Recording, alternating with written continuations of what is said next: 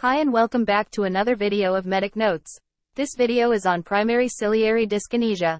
For introduction, primary ciliary dyskinesia, PCD, also called immotal cilia syndrome, is an inherited disorder in which there is absent or disordered movement of the cilia, leading to a spectrum of clinical manifestations. This disorder affects approximately 1 in 15,000 to 20,000 live births, although the actual incidence may be higher because of a limited ability to definitively diagnose affected patients.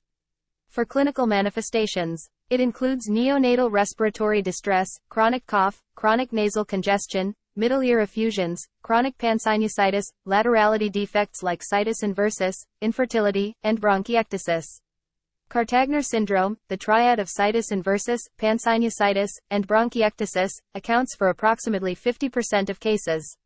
Males are infertile as a result of immotile sperm. And because the cilia fail to beat normally, secretions accumulate in the airways, and endobronchial infection results. Chronic infection, if untreated, leads to bronchiectasis by early adulthood. For diagnostic studies, PCD diagnosis has historically relied on a combination of clinical features and ultrastructural analysis of respiratory cilia by electron microscopy, obtained from scrapings or biopsy of nasal or airway epithelium. Results may be difficult to interpret, as chronic infection and inflammation may also lead to ultrastructural abnormalities in nasal cilia. The most common ultrastructural defect is the absence of dynean arms. A third of affected individuals have normal ciliary ultrastructure. The measurement of nasal nitric oxide has been used as a screening tool for PCD.